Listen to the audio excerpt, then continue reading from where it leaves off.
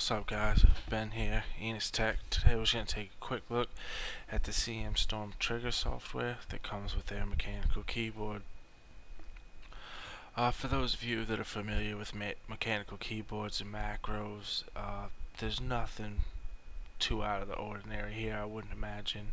This is my first time using a mechanical keyboard and the software, but it seems pretty straightforward and generic. For those of you that do not know what this is for, this will let you set up a bunch of different macros and change your keys to do different things. It also allows you to set up different profiles for your keyboard depending on what you are doing. You could set a profile, let's say profile 1 could be your generic Windows profile for just word processing and searching the internet. Profile 2 could be for first-person shooter games, where Profile 3 could be a bit more intense and be for MMOs and RPGs and that type of stuff, and actually have some pretty intense macros set up. When you first open up the program, of course, this is what you will see, the Storm config. The main page gives you 5 different profiles that you can go ahead and customize, and of course you can click on your key here and you can set it up to do a number of different things. As you can see, we can set it up to be advanced. I can make the J key the volume up key if I wanted to, or you can make it have no function at all if that's what your desire is. Of course, you can set it to the default and you can set it to macro, which we'll go over in a second. Of course, if the 5 profiles here are not enough, you can come here and you can add some more macros to your PC RAM. Some more profiles. It appears to be that you can add pretty much as many as you want, though I doubt most people need more than 5. The option is there if needed. Now for the fun part, the Macro Studio. This is where you would go ahead and set up your macro. I'm gonna call this one Test 4.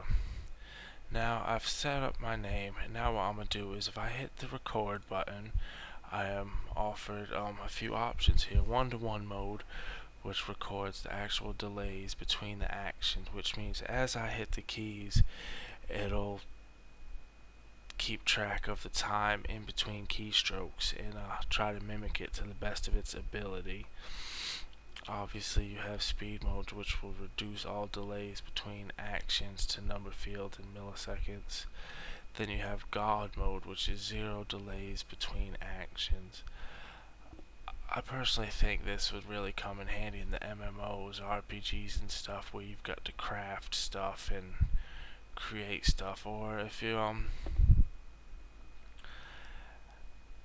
or some people, you may need a bunch of keystrokes. Say you got something you do every day that is the same exact keystrokes.